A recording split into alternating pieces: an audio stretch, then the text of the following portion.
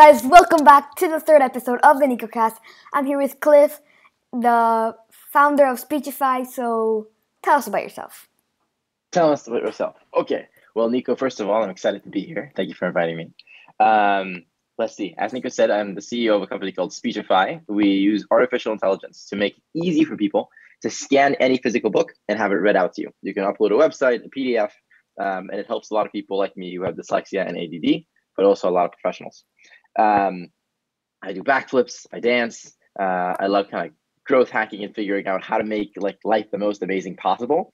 And I do that in every single area of my life. And I'm excited to share more with you guys. Why did you start Speechify? So when I was about to start going to university, I needed to decide what I wanted to do with my life. And I thought I would either be an entrepreneur or I would work in finance.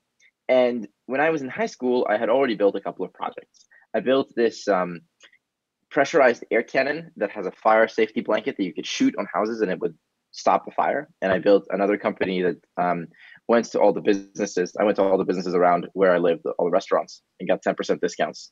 And then I made a card and gave that to students in my high school. And I thought to myself, I like building businesses. So then when I got to college, I started building more of them. And I built a 3D printed brake for longboards and skateboards I created. I built a biotech supplement that if you rub it on your arm, it helps you grow muscles faster. I made a bunch of apps and websites. But I'm also super dyslexic. So first, second, third, fourth grade, I couldn't learn how to read, no matter how hard I tried. And if you're dyslexic, it's the case that it takes a lot of energy to read. Like it really makes me tired if I need to read a sentence. Think about doing like a 4-digit long division equation in your brain without paper. It takes a lot of energy. So every sentence consumes that much energy from my brain. Definitely when I was younger. So after a paragraph, you're very tired. After a chapter, you're done. You're falling asleep. And so I ended up falling in love with audiobooks. I listened to about 100 audiobooks a year, usually 2 audiobooks a week. And when I started university, I went to school at Brown. I realized I was not going to succeed in getting through all the readings because most of our material that we needed to read for school did not have an audiobook. So I built a text-to-speech system for my computer that made it super easy for me to highlight any text, click a keyboard shortcut, and have it read to me. And then I built an iPhone app that let me do the same thing, but also let me scan physical books. And towards the time I was going to finish school, I was trying to decide what I wanted to work on full-time. And I wanted it to be something that created real value in the world, that made money from that value as opposed to off of ads. And I wanted to build like a simple app or website that was really useful to people, ideally people who were similar to me. And I did this thought experiment. If I was a billionaire right now, what would I want to work on? And I really wanted to solve dyslexia. And around the same time, I read this paper about the application of artificial intelligence to text-to-speech, or for the first time, you can do text-to-speech at near human quality. So I thought that was really cool. So then I added that to Speechify. And then I went to talk to a couple of principals of schools for kids with learning differences. And I snuck into a couple of conferences. And when the main speaker at the conference finished talking, I kind of jumped on the stage. There was like 100 people, 1,000 people in the audience. And I was like, hey, my name is Cliff. I wanted to show you guys this thing. And I plugged in my computer and I showed them the early version of Speechify. And 15 of the schools offered to fly me out to teach their kids how to use Speechify. And that's how the company started. And that's why I'm working on it. Great. Do you have any hidden talents? I have a lot of hidden talents. Many. Let's see. I can wiggle my ears independently of each other. Wait, here's the left one. I can do backflips, I can do front flips, I can dance salsa, I can break dance. I have a semi-perfect auditory memory. So when I listen to stuff, it's very easy for me to remember it. So I have the first chapter of Harry Potter memorized, as well as like half of the founding documents of the United States of America. Yeah, a lot of them. Depends which category you're asking about. The whole chapter of Harry Potter. That's amazing. What are your hobbies? Good question. So I love working out. And I got into working out maybe halfway through high school. And it was because I saw a movie of Prince of Persia. And the main character, Jake Gyllenhaal, had like this awesome line between his shoulder and his tricep. And I was like, that's awesome. I want that. So I started lifting weights. And then I learned how to eat properly. And that became something that I really loved. And when I was 6 years old, I saw a movie where Jackie Chan did a backflip, and I was like, whoa, I need to learn how to do that. So then I got my mom to sign me up for capoeira and then gymnastics, and then we moved to the US from Israel. And I couldn't do gymnastics anymore because it was expensive. But then I saw a guy who did a backflip in some park. And every time I'd see anyone do a backflip, I'd ask them, where did you learn that? And I found this like recreation center. And I went there and it had a bunch of mats. It was like, I don't know, 3-4 miles from my house.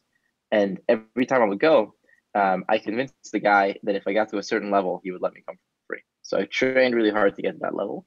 And then I learned how to do backflips from like YouTube videos. And then I do this sport called parkour and another one called tricking and free running, which are all under this umbrella of like cross between gymnastics and martial arts. I like to freestyle rap and write music. And recently I've been getting more into running. I like dancing. I love audiobooks. So I listen to a lot of fantasy books, a lot of sci-fi, a lot of nonfiction, a lot of biographies. And a myriad of other hobbies. Great. What's a typical day being the CEO of Speechify? Yeah, so a typical day. So we have a remote team, which means we have like 20, 25 people working on our team, but they're all over the world. But our core team is with me usually in LA. And so that's like me, Simon, Chaitu, Alec, Taylor. So I'll wake up and usually I'll wake up and directly hop on a call, something like this. And it could be with another teammate. It can be with someone that we're working with. And then I'll make a 6-egg omelet with 4 egg whites and 2 whole eggs with delicious salsa sauce. And then I maybe will make like another 1 or 2 for the guys I'm living with. And then Simon will be working on some product feature for Speechify. And like I'll chat with him about that product feature. And we'll decide what are the biggest priorities for us to work on. And usually it's in order to improve one of the metrics of the app. So for example, we want to increase the percentage of people who start a trial who convert to being paid subscribers, or we want to increase the percentage of people who download the app but then end up listening to 100,000 words within the first week. And so we'll see what we can build in order to encourage them to do that behavior. We'll see what bugs we can fix. We'll respond to customer service requests and see, if people want to be able to scan, receipts. So we start coding to make sure that you can easily process receipts, or we add a nicer voice. And so I'll just do that work on either product or doing calls until about noon. And then we'll go grab lunch. We have a place called The Coop, which is like Whole Foods, but cheaper and better, which is connected to our building. And we have like this nice pool and a hot tub and a workout area. And then around, I think 8 p.m., I'll go work out at Gold's Gym, which is where Arnold Schwarzenegger still works out today. I used to work out when he was young. And then after that, I'll go and do parkour, either at this place called Tempest or at another gym called Jam. And there's just like a lot of really good trickers there. And then I'll go back home. Maybe I'll go on a date. Maybe I'll hang out with friends. Maybe I'll read a book. The entire time I'm listening to audiobooks. So the first thing that happens when I get out of bed is I put in my earphones and I start listening. And then I'll cook while I'm listening. I'll eat while I'm listening. Only when I start having a conversation with someone else do I stop listening. And then if I'm working, I stop listening. But then the second I get on my bike, on my car, on my longboard, I'll go back to listening again. And that's a difficult day. What are your expectations for Speechify? My goal is to get 100 million people to use Speechify every day. And that's what we're working towards. We're not there yet, or we're going to get there soon. And yeah, if we get that, we're very happy. So our goal is to increase human potential on the wings of audio. And so a lot of people don't read, which to me is really sad because my life has been completely changed by books. And I was, for a long time, in a place where no matter how hard I tried, I could not read.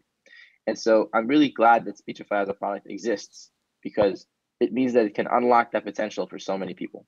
And so now Speechify is used by like millions of people with dyslexia and ADD and a lot of professionals too. And so most of them are based in the US. So we're just now spreading through the US, and our goal is then to spread to other countries because Speechify can already be used in most languages, and really improve people's lives that way. Do you think you will accomplish those goals? Yes, very much. I'm in fact certain that I will accomplish those goals, and I think it'll happen in the next 2 or 3 years. What's your favorite thing about Speechify? Ooh, the team. So I work with this amazing guy called Simon, and he is originally from Bulgaria. And the way we started working together is he sent me a message on Facebook, and just started helping me. And we became super, super good friends. He's like my brother. We end calls with "I love you," and the same thing is true for a lot of other people on my team, like Chaitu, like Alec. Um, and it's just so special to work with other people who are oriented towards the same goal as you and really motivated in life, both to work on a startup and to work out and to read books and to self-improve and to like think how to make themselves a better person. And then I'm very fortunate to be working on this product specifically because I personally use Speechify 300, 400 times per day. And it means that my belief in the product never wavers. If you're trying to build some social media company, like a Snapchat clone or Instagram, you don't know if it's going to take off. Like it really needs to get adoption. For Speechify, it's useful to the individual person. And it's so useful to me that I know it's going to be useful for other people. Now we're adding features that allow Speechify to be collaborative and will make it so that it's useful for you in a group, even more than it's useful for you as an individual. But my belief never wavers because this product fundamentally changed my life. And so I'm very glad to work on a product that has had so much impact on me and that I know can have so much impact on other people. And a lot of people say, oh, I want to make money. So they go and start some company in finance or something like that, or they try to go make like $1, $10, $100 million as soon as possible. And then they say, okay, after that, I'm going to do some good in the world.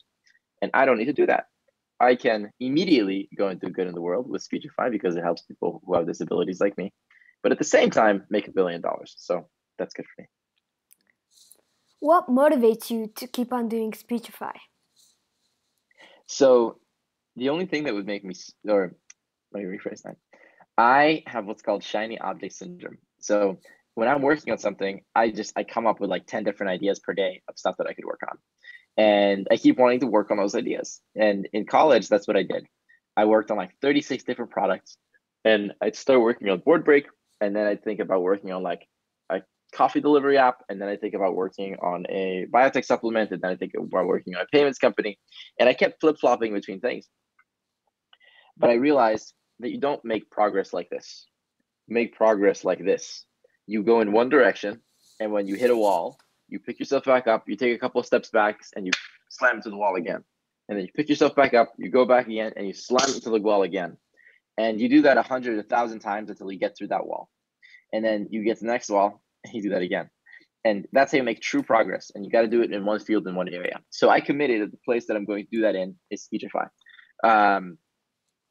I am just super internally motivated. There's just like a fire in my chest that's roaring, and I want to become the best person that I can be. And I know that for me to do that, creating really good products and really good things is a fantastic way of realizing my potential and creating value in the world. And so I'm always going to be motivated to build things. Just the question is, what is the thing that I'm going to build? And because I have committed myself to Speechify, and we made so much progress, and I know that the most progress is made like this, I'm motivated to keep working on this project and not other projects. Now, there has been a time when it was difficult for me to work on it because we didn't see as much engagement as we wanted. There was some issues with the team. And I thought, okay, if I was to work on something else, what would it be? And I almost worked in something to do with Bitcoin. I almost did something else. And I did a super deep analysis of like, what should be the area that I work in? And I realized that whatever I do, it should be the intersection between artificial intelligence, audio, and learning. And I was like, wait, that's Speechify.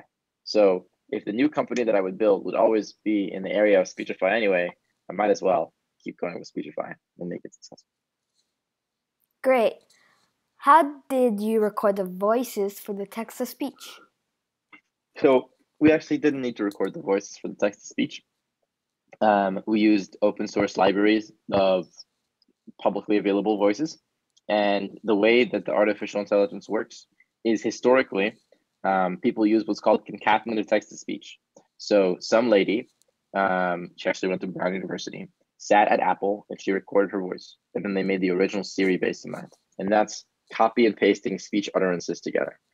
But then the advanced Siri voice is you take a bunch of voice audio and the transcription, the text, and you put them into a black box. And the black by itself figures out the pattern. And then if you give it transcription again, text, it will build the sound wave from the ground up to make it sound like the voices that it should be. Because Speechify's algorithms are based within artificial intelligence. There's a subcategory called deep learning. And within deep learning, there's a subcategory called neural networks. Deep learning is really good at pattern recognition, and neural networks mimic the way the human brain works. So these things are good if you give them 2 inputs and then you give them only 1 input, they'll figure out how to make the second input. And so that's what we do. And so if I wanted to, I could take like an hour of audio for Morgan Freeman talking in a movie and make a voice from his. Or I could take all the podcasts that Nico has done and make a voice from his. And so that's a project that we're working on that we'll release at some point in the future.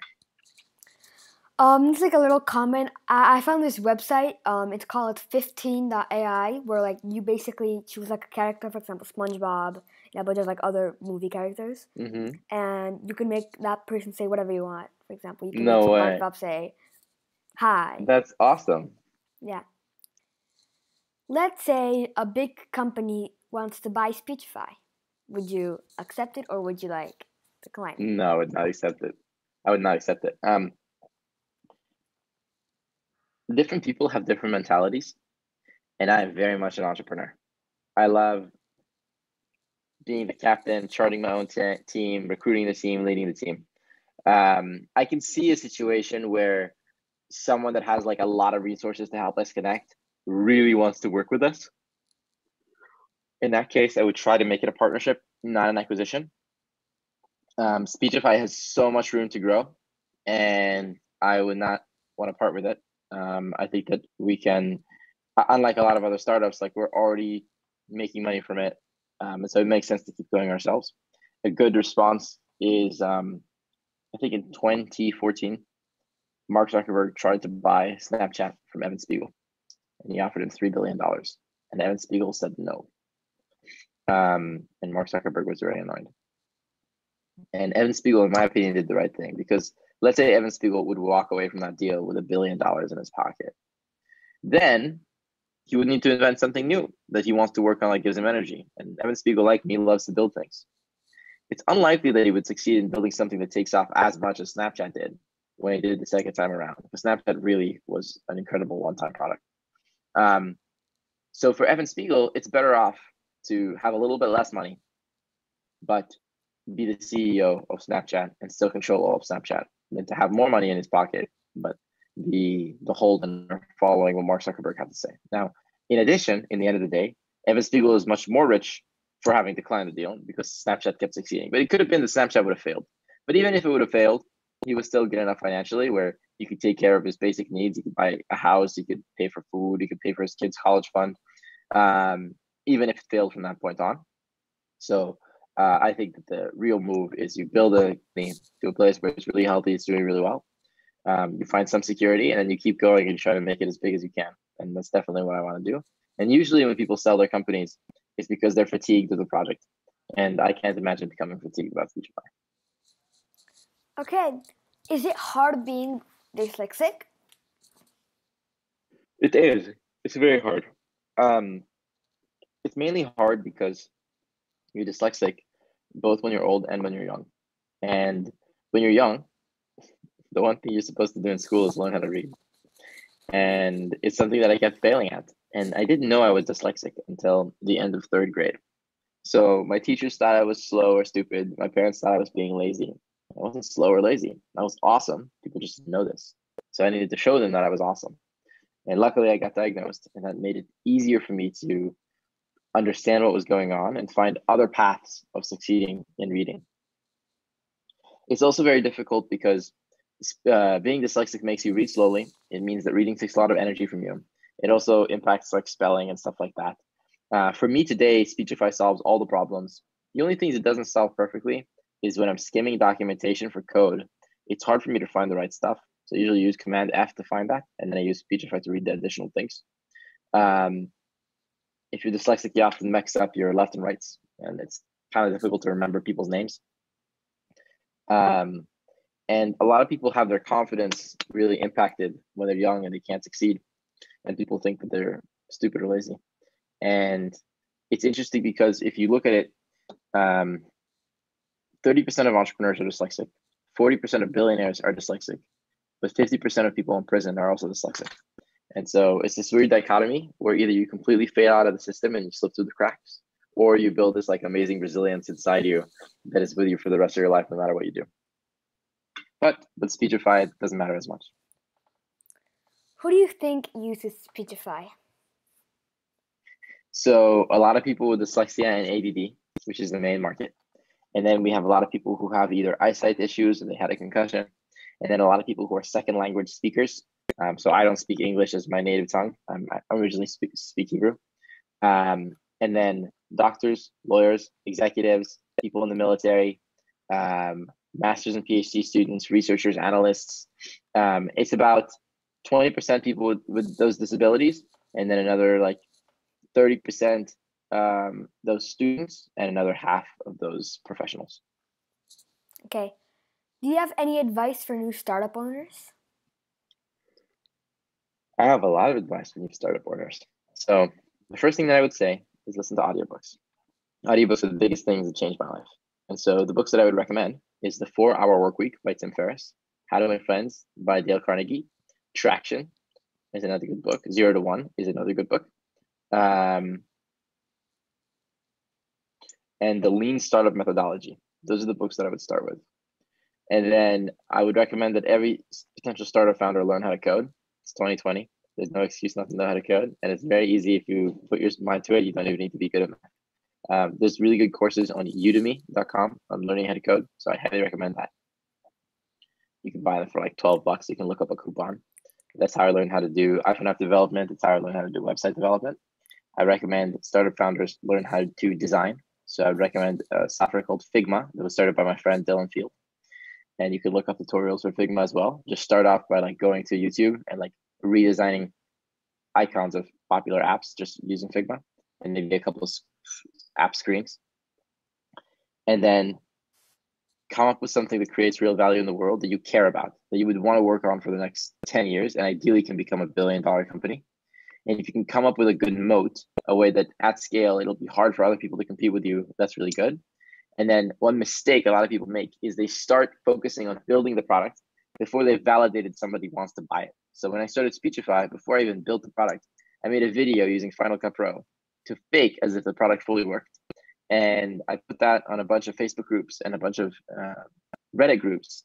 And I allowed people to pre-order the product for $100. And I said, hey, this product is not ready yet, but it will be soon. If you want to pre-order it, you can. And they did. And I was like, cool, people are willing to pay for this. And the other thing that I did is I made a bunch of YouTube videos about text-to-speech. And so the most popular videos about text-to-speech on YouTube before I started Speechify were my videos. And what I should have done is then allow people to subscribe to my newsletter, for example, from those videos. And then I would have had a newsletter with like 100,000 people with dyslexia who were great potential users of Speechify.